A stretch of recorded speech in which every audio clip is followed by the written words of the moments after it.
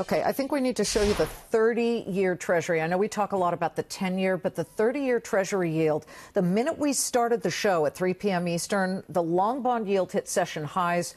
We're looking at it right now at 3.01% for the 30-year, 3.06% at this very moment. And I just want to always check the 10-year yield. We're looking at it at about 2.7% for the 10-year.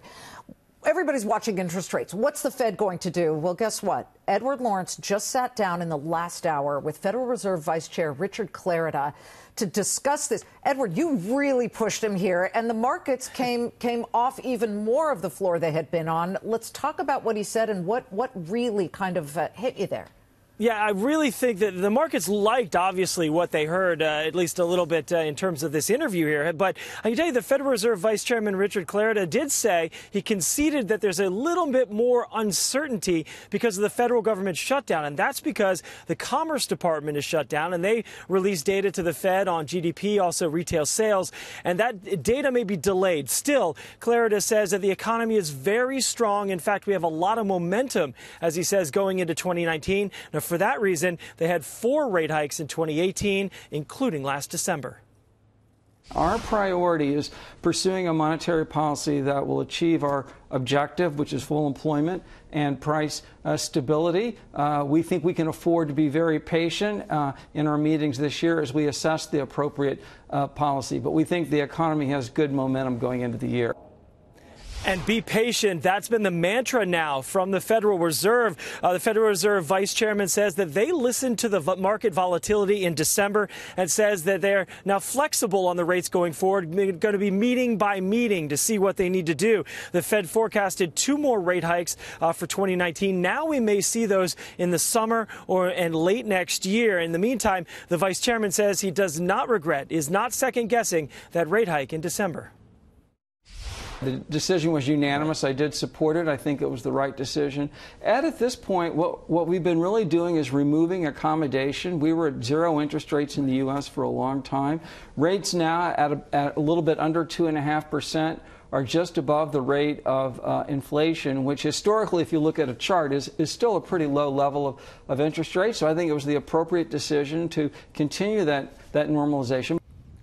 So I asked him that if they get to that sort of around 3% goal, the long-term goal of 2.8%, could that be enough to handle the next recession using the Federal Reserve interest rates? Well, I could tell you that he said that he does not see a recession in 2019, even for some time to come. He adds that low rates are a fact of life now, and they do have tools. It's something we have to deal with, and they also have tools within the Federal Reserve to be able to handle the next recession that comes along. Back to you, Liz. Edward, stick with us. I want to bring in MarketWatch's markets editor, Mark DeCambre. And Mark, we just had this banner that said that Clarida says we have great momentum in the economy, so we can afford to be patient. Here's what I heard. I heard, dip my toe in the water. It's great. The water's great. Stay out. I mean, what did you think you heard from Edward's interview with Richard Clarida? Yeah, I heard a similar sort of cautious tone, but, you know, I think it was more or less a reaffirmation of what you heard from Jerome Powell earlier, twice at least last week, the idea that growth is slowing globally, but the U.S. economy remains strong. You also heard that from the Citi CEO, Michael Corbat, today on their earnings call. He reiterated some of those similar sentiments about the health of the U.S. economy. Yeah, and Citibank certainly has a very nice move in its stock. It's up about 4% right now because of those earnings that came out. But Edward, did he get into any texture when it comes to the Fed's role beyond its original 2 mandates, which is full employment, rather, right, and keeping a lid on inflation? On inflation, yeah. No, he stuck to those 2 principles, saying that they believe the economy and what they're doing can manage that. Inflation has been 1.9% last year. It's, around that 2% level where they say. So we're not really seeing inflation in this. You know, it is interesting. He did talk about the global slowdown. He said that, again, the global slowdown is affecting other countries, but it's not really affecting the United States at this moment. He said it could affect the United States, but it's interesting. So I then went on and asked him about the interest rates. rates and now how they are flexible, meeting to meeting on those interest rates, would that mean that companies would start to open up their investment again? He said that might affect global companies, maybe possibly opening investment here in the United States, seeing that the rates would remain possibly lower into next year, or into this year.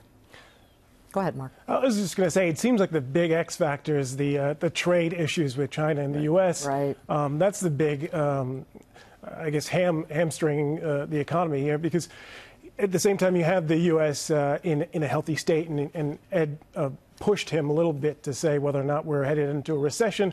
He said, I don't see it on the horizon. But at the same time, you get that undertone of, if things continue to deteriorate in the global economy, that might start to impact the U.S. Watch up on U.S. shores. Let's just say December exports for China fell the most in about 2.5 years. They put that out on Sunday, and exports fell 4.4%. The expectation was that for them to rise 2.5%. So I'm with you there, Mark. I do think that though President Trump might be secretly cheering that weakness because it may, he believes, force China to a deal. In the meantime, what do the markets think?